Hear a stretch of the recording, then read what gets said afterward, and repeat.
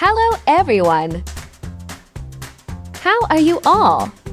I hope you all are doing great and enjoying your food. Today in my kitchen I am making soft bread snacks. So let's start the recipe. Firstly, in a mixing bowl add 2 room temperatured eggs. Please subscribe my channel if are new. Also like and share my video. Now the next step is to add half cup of milk in it.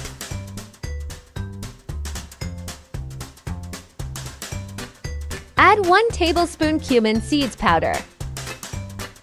Add 1 tablespoon coriander seeds powder. Now beat all the ingredients well. You can use whisker or fork, anyone which you want. And last add pink salt to taste. Add half teaspoon black pepper.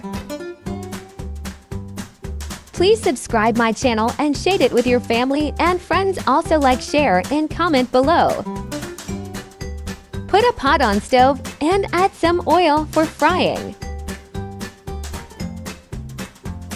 Dip a slice of bread into the mixture and fry it. Just like that. Its frying time is only 4 to 5 minutes. It's very yummy and soft, spongy inside. Very good and instant recipe for Ramadans. Now we will repeat the same process and make all of them. So guys, here is the final look of yummy bread snacks. Please hit the like button if you enjoy our video.